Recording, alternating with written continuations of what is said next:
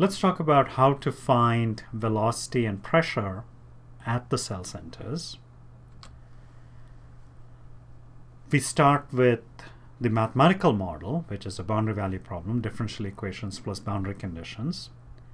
And we derive a system of algebraic equations in the cell center values from that. In our particular example, we have 36 unknown values, so we would have to generate 36 algebraic equations. And these equations are generated by performing a control volume balance for each cell. So you do a control volume balance for mass and for momentum. And we will take a look at the details of that in a little bit. Each algebraic equation will relate a cell center value to its neighbors.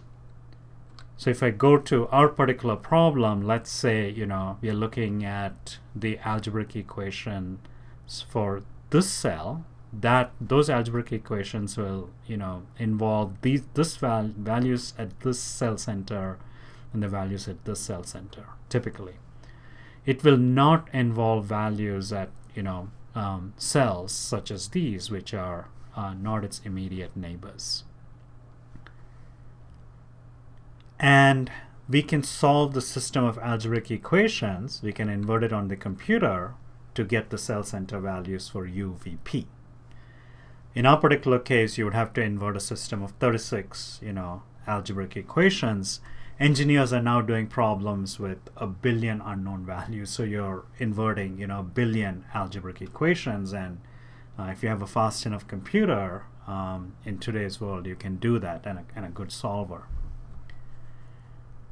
Everything else is extracted from those cell center values for UVP, for instance, the pressure field, the velocity field, wall shear, etc. And you do that through the process called post-processing. So that's kind of the framework of the, how you find the velocity and pressure at the cell centers and derive everything else you want to know from that. Students ask me, how is this framework different from the finite element method? The main difference is how you derive the system of algebraic equations. In the finite element method, you don't do this using the control volume balance.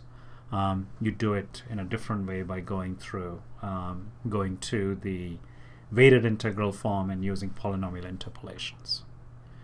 Here, and also the other difference is that, where we are calculating the unknowns, in our particular flavor of the finite volume method, we are calculating the unknowns at the cell centers. The finite element method, you typically do it at the nodes, which can be the corners and also the midsides.